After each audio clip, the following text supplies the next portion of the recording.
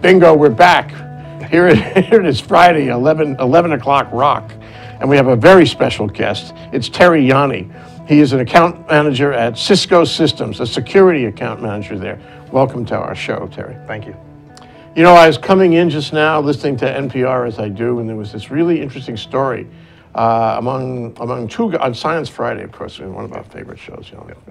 And there were two guys, one on either side of the issue about whether we should go computer, around the country on voting, because, voting is a big topic this year, bigger maybe than before. And, it's interesting that one of them was pushing, let's go more computer, and the other was pushing, let's go more paper, forget computer.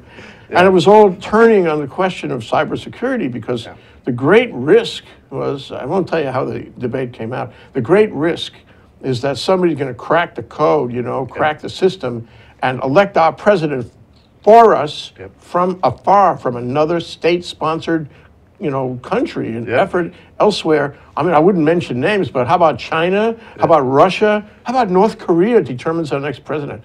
And so, people are worried about that. It's all because they have a great fear of hacking.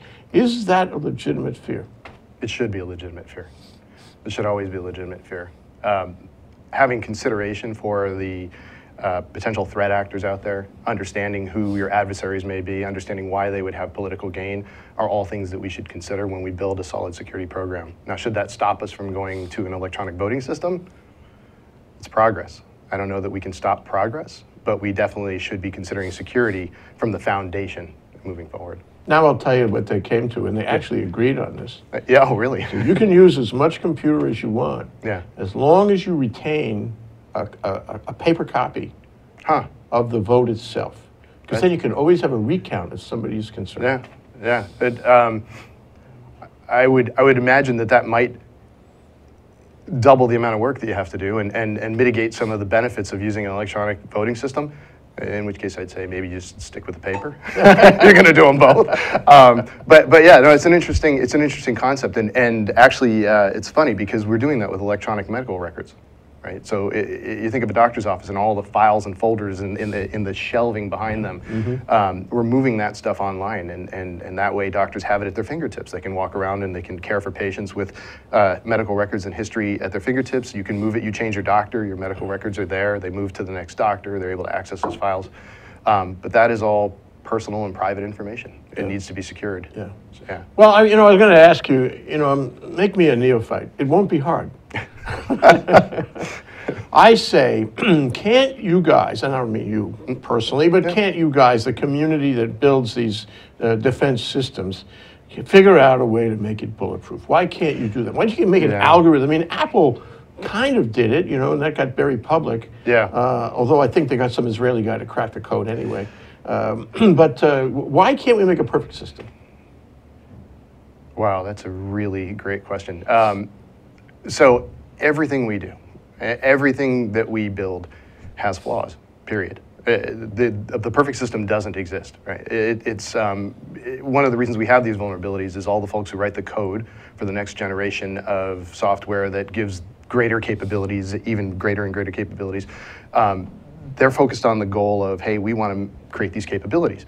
And a lot of times there's defects and bugs in that software, and that's where the bad guys come in, and they're able to locate, find those, take advantage of those, and exploit the great capabilities that you would like to have. We do try, and I think the spotlight is definitely moved on to security and building that into the process of building your capabilities so that now you can at least have some modicum of systematic and programmatic approach to building a security platform or a secure platform for those capabilities. At the end of the day, it's a lofty goal, but it's an impracticality. It's probably impossible, close to impossible, to have a perfect system for us. And your best bet is to build a program around it to make it as secure as possible. Well, let me come at it from another way. Why can't we make the internet non-anonymous? Why can't we make the internet anonymous internet, so that if you're on there, we know who you are, Yeah. And you're verified all the time in many ways, and we know it's you, Terry.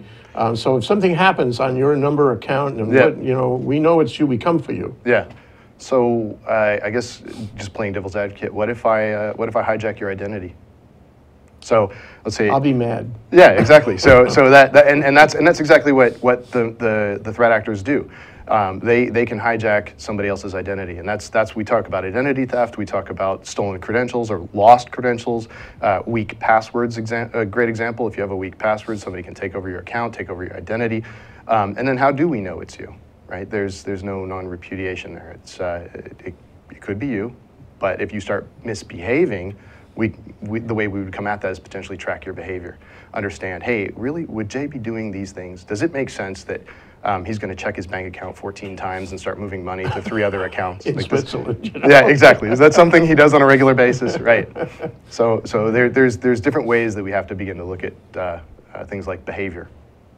I was going to also ask you, given the flaws and imperfections, bugs in what we hope to be our security software, you read every day. We can make a list of all the big companies that have gotten hit and that have sort of turned their pockets out with every piece of information you can think of. Every day.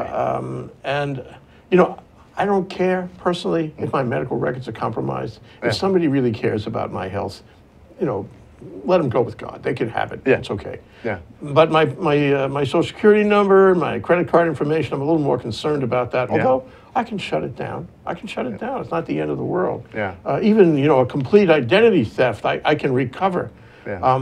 The problem though is that I've been led to believe that people have really compromised us all. Everyone's records at one time or another place, one company, one company we do business with, one way or another. It's all been compromised. Is it true? I can't verify whether it's true, but I would venture to say it's highly likely. In the business that I'm in, we typically look at customers, and customers being some of the large corporations that you're speaking of, and it's really a matter of what visibility capabilities they have. Have they seen it? We operate from the stance that you are going to be compromised. It's not a question of if, it's a question of when. And do you have a program in place to deal with that compromise? How are you going to address it when it does happen? And if you start with that approach, you will likely be better prepared than if you assume that you can stop everything at the front door and have it never happen. So it's damage control. It is. So we assume it's going to happen. It has happened. Now, what do you do? Yeah. So key metrics that really drive the security industry are time to detection. How quickly can we detect a breach? Time to containment. How quickly can we contain that breach? And time to remediation. How quickly can we eradicate that from our environment? And the longer it takes you to do that, the bigger the dollar signs for a recovery. Yeah, and the world is lost.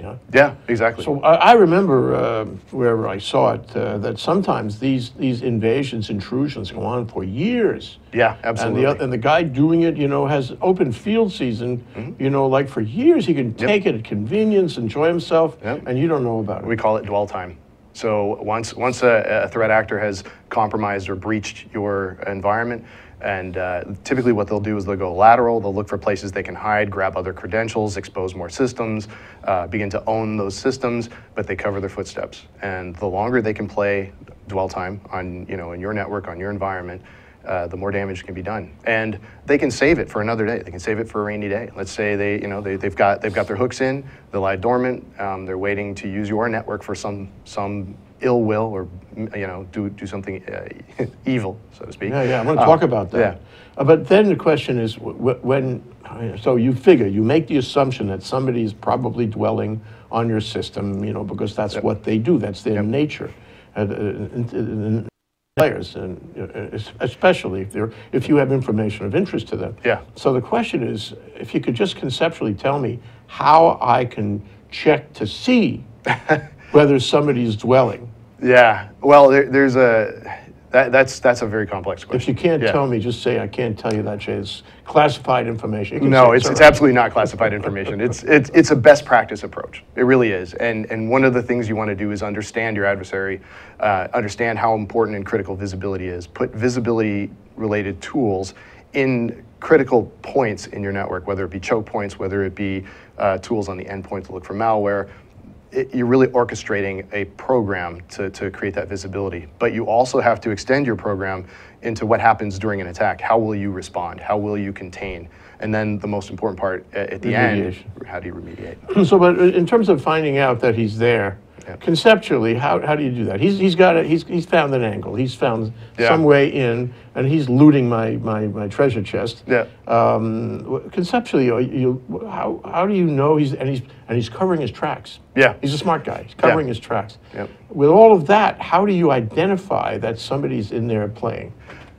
So let's start with a best practices approach. The first thing you want to do is you want to shrink your attack surface. So you want to be as the least amount of exposure as possible. So you're going to close all of the things that are non-important or non-essential. So you're going to block that stuff like right up ports. front. Sure, yeah, so that's basic. So perimeter defense, firewalls, things like that will stop anything that you're not using. So just don't take any connections from those areas. We have tools that work in the cloud for DNS, which is a domain name service. So it'll just say, hey, if I'm making a call out to any of these domain names, if they're registered to a malicious site, which could download malware, just block it. Just stop that, shrink the attack surface. So once you've tightened up, kind of batten down the hatches and tighten that up, you're going to want tools that look internal to your network, that have the capability to look for things like malware, whether it be a signature-based thing. You can say, hey, we know about this malware already. It's been out there for years. If I see something that matches that pattern, I want to block it. Then you want forward-thinking things that say, hey, I understand in a real-time basis what we're running in the network. I understand what these threats are. Do they match up? Are we vulnerable? And I want a report to pop up in my security operations center, and I want to understand, hey, we're vulnerable to that. We need to be watching this, and we need to fix it. We either need to patch it or whatnot. What I get from this, though, the implication is it's a moving target. Always. Everything is changing. So, for example, Always. if I'm coming in port 6SJ7, making that up, for a day or two, whatever, how long, I know that somebody could be looking for me and trying to figure out, am I coming in through that port? And I switch my port. I go to another port. So I'm kind of I'm kind of tricking you by moving around. On the other hand, you know that I'm going to try to do that, so you're moving around too, watching me and seeing what other ports I might be using. So it's all time sensitive, right? Well, it's yes, that's part of the equation, and part of it is also think about if I'm a bad guy, I'm probably, the way I'm going to get into your network, I'm probably going to do a lot of research. I'm going to probably try and steal credentials of somebody who works for your company. I'm going to understand who your business partners are, and I'm going to start coming from people who you legitimately use as a business partner. So I'll come from, let's just say, a third party that you work with. Maybe it's a recruiter, for example. So you work with, and I don't want to name a recruiter, but let's call it People Power. Let's say People Power, and this is a fictitious company. Fictitious company, People Power, and I work with you on a regular basis to help you recruit candidates for open positions. So I'm going to send you a file and say, hey, here's a file regarding these candidates that you're looking at, and I may even know as much as the actual candidates' names. And I'm going to send you that file, and you're going to look at that in your email and say, oh yeah, I'm working on this case. I know these candidates. Let me open the file. And if you have not patched your systems, I may have put malware in that file. I may have just compromised your email server. Your email server typically has access to an Active Directory credential server, which has the credentials for everyone in the company. And I may have an opportunity to compromise that server and gain access to who knows what at that point. So I'm as a bad guy thinking about all the different angles that I can use to make you just go through the daily motion and say, oh yeah, I'm working with this, I know this partner, open the file. It's so interesting. This is like the dichotomy with paper voting versus internet voting. Hacking and doing all these bad deeds, it's not just technological, it's social engineering. And it goes back to when ThinkTech first started to examine this 10 years ago. We found that a lot of people could hack in without any technology at all. Just social engineer, just lie to people and get their passwords and find a way. So it's really a combination of that and the technology. And so ThinkTech itself is a combination. It's a combination of having this discussion with you and going on a break, which is what we're going to do now. Excellent. Aloha! How you doing? Welcome to Hibachi Talk. I'm here, Gordo the Tech Czar on ThinkTech Hawaii, and I'm here with my good old buddy Andrew, the security guy. Hey everybody, how you doing? Aloha. Good to have Andrew here in the house. Please join us every Friday from 1 to 1:30 and follow us up on YouTube. And remember, as we say at the end of every show, how you doing? Aloha, my name is Danelia, D-A-N-E-L-I-A. And I'm the other half of the duo, John Newman. We are the co-hosts of Keys to Success, which is live on ThinkTech live streaming network series weekly on Thursdays at 11 a.m. Aloha! Aloha. Hi, my name is Aaron Wills. You are watching ThinkTechHawaii.com. I am the host of the show Rehabilitation Coming Soon. You can catch us live on ThinkTechHawaii.com at 11 a.m. on Tuesdays. I will see you there.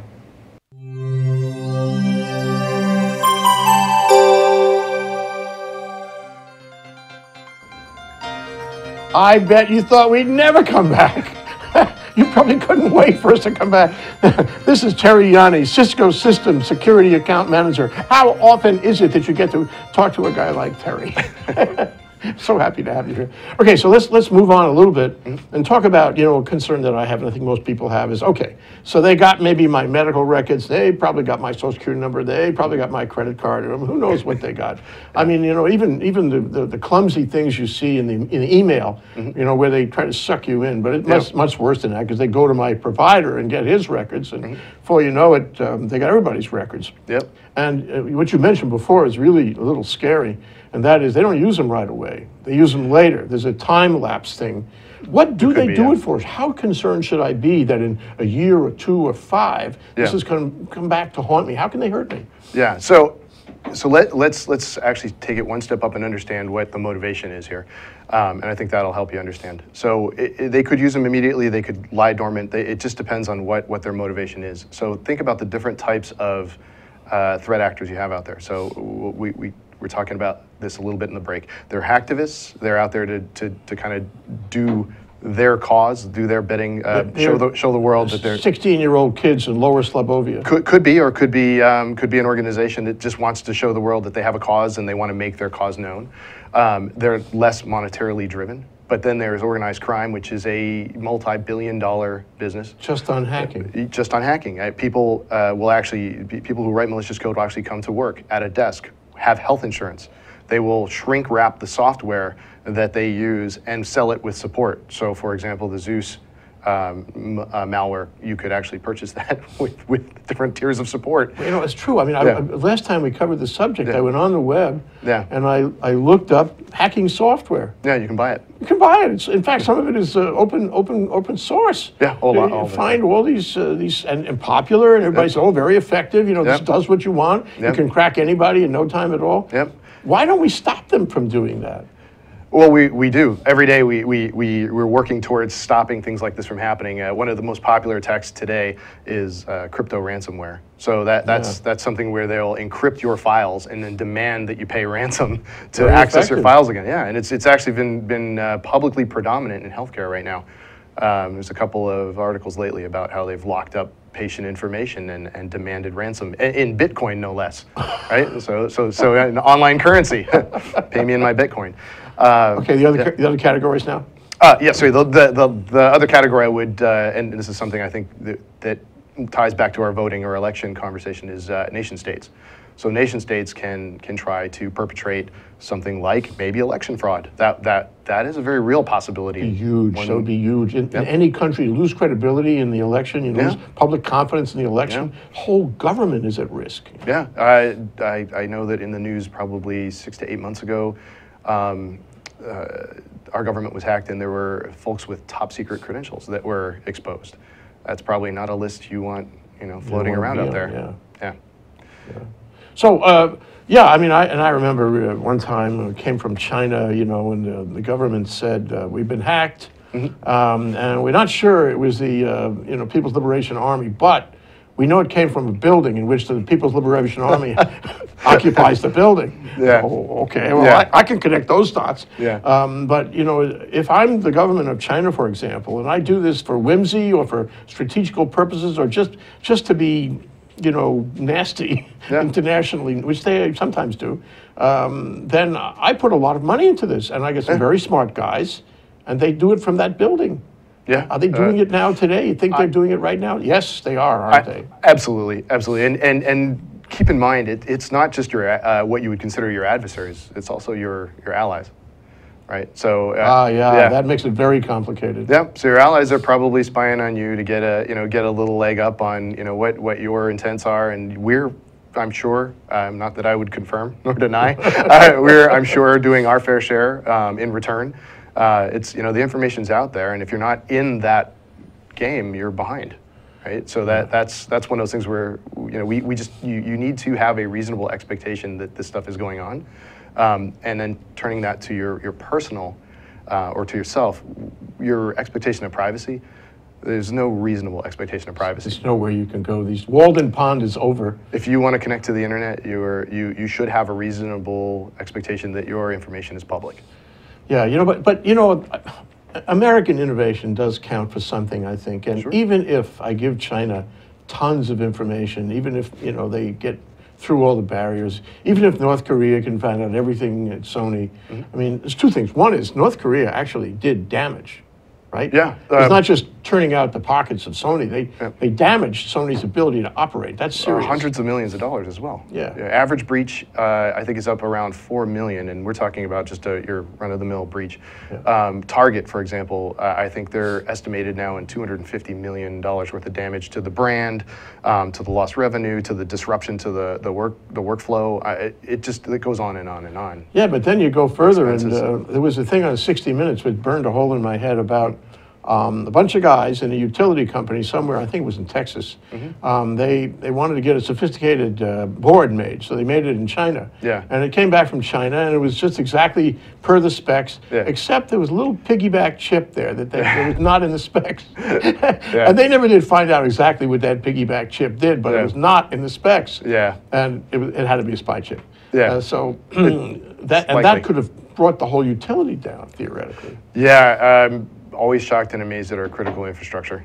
There's a lot of regulation around our critical infrastructure to protect it, but we're always one step behind the bad guys. This is a rapidly evolving threat landscape, and we're generally one step behind. So, going back to a theme we expressed in the beginning of the show, a programmatic approach, where you can plug in the latest technology, but you have a program to understand stopping what you can up front, shrinking the attack surface. That's always a good best practice.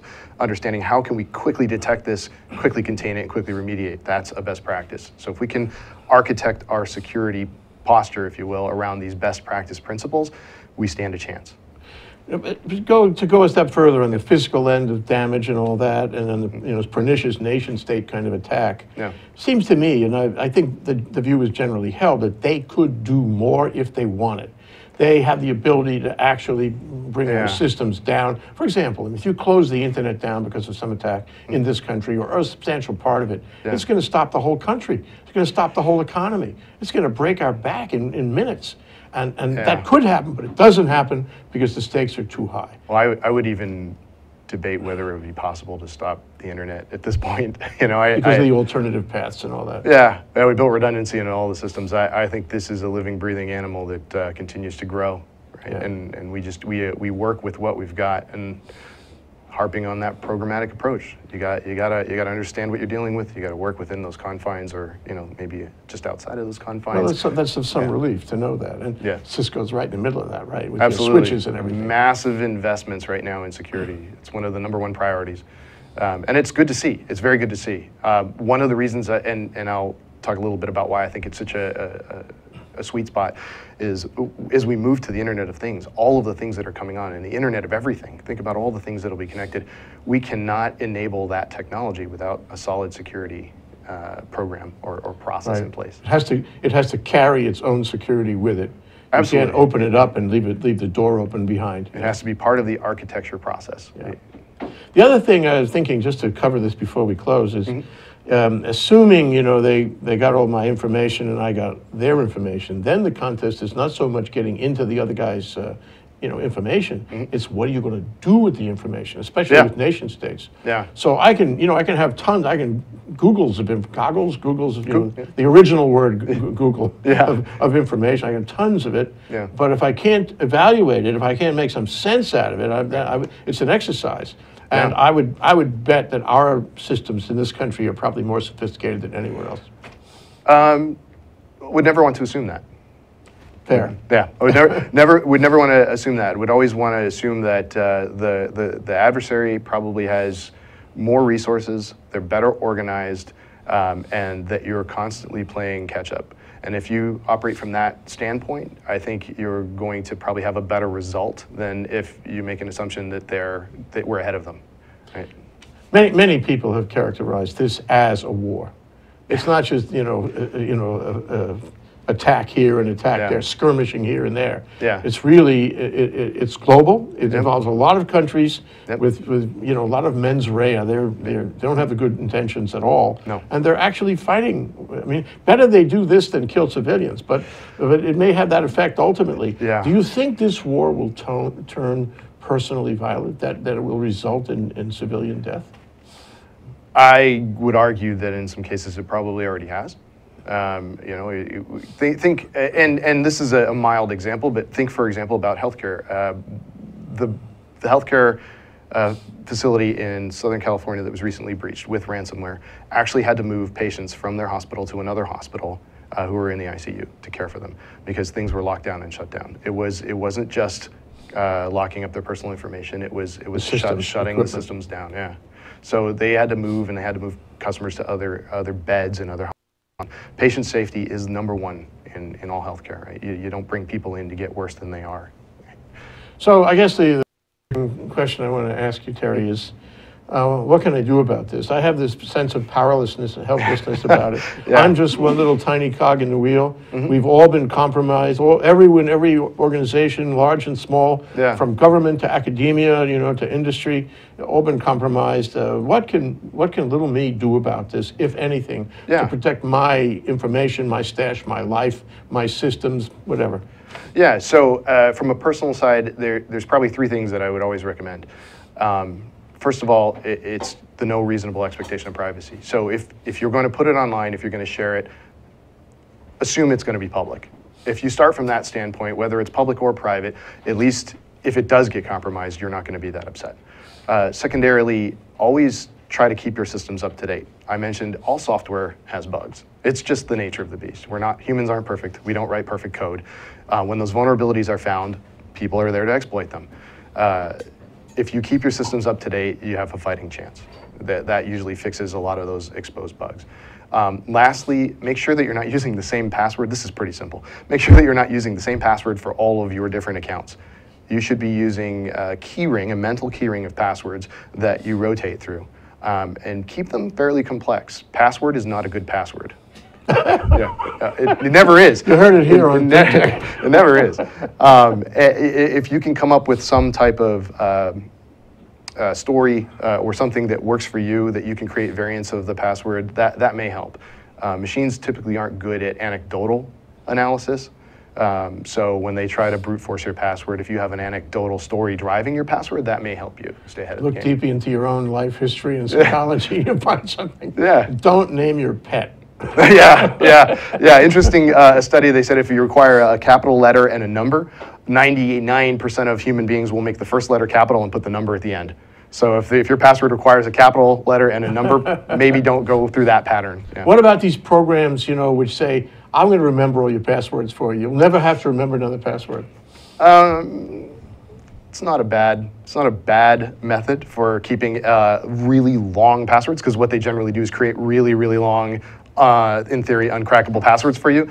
But it's a trade-off. I feel like if that is ever cracked, then all right, great. It's generating long passwords for all your accounts, but you've got the one password that you remember. Yeah, exactly. Yeah. What about, I saw recently, last couple of days, an optical scanner you can attach to your computer or whatever program, and you actually wave it in front of your eye, or you look at it, and it knows you as distinguished from everybody else. Biometrics have come a really long way. Biometric scanners, your thumbprint on your iPhone, most recent generation, the Samsung most recent generation, those have come a long way. They're getting better all the time.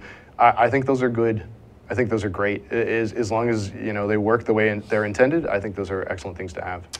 We could go on for hours, We could. And I hope we can get you back here soon. That would be a real thrill. I'd be happy to come back. Thank you, Terry. Terry Yani, Thanks, Cisco. Jay. Wow, thanks for coming down. Thanks.